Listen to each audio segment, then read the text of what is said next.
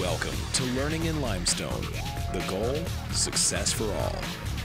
Today, we're visiting Marysville Public School to see how students are learning about human rights and social justice through the arts. Why did you decide to focus on the Underground Railroad? Well, our grade 7-8 students were exploring a little bit about the Underground Railroad when they were studying Canadian Confederation.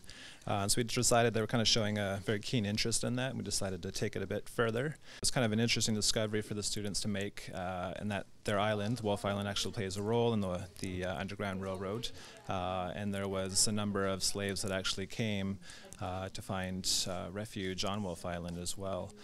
So it's been a good connection with the students to make with their home island and home community, and see how that ties in with the greater history of the Underground Railroad. It is pretty cool how they come to Wolfe Island, and it's just incredible to see all of them just come here, and to know that Wolfe Island was one of their end destinations for them, and it's good to live here. So. Can you tell us a little bit about the techniques used in making these pop-up books? Well, for this one, the V at the top and bottom, so they come, when you open it, they come up and down. Well, anytime you incorporate arts into the curriculum in any aspect, it really shows an increase in student engagement, motivation.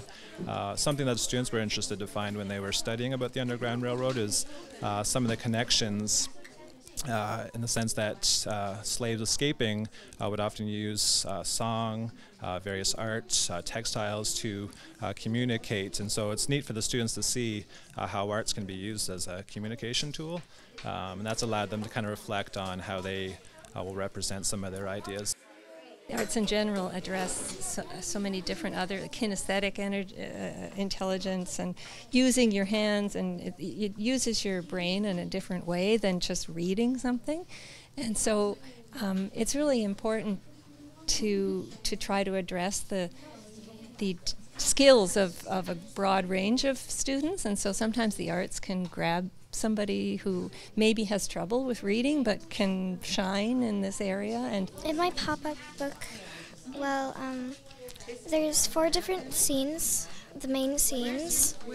The first scene is, of course, her hiding in a barrel. She's scared of her master because he's very mean to her. You're learning about the connections Wolfe Island has with the Underground Railroad, and I was wondering, what have you learned about the escaped slaves that have come to Wolfe Island? Well, many did make it, but also many died on the way. And a lot of the slave catchers would catch them, which I don't like that.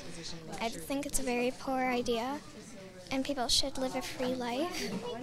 Students have discovered an exciting aspect of their community's history and the role Islanders have played in the Underground Railroad. Through the pop-up books, learning really comes alive.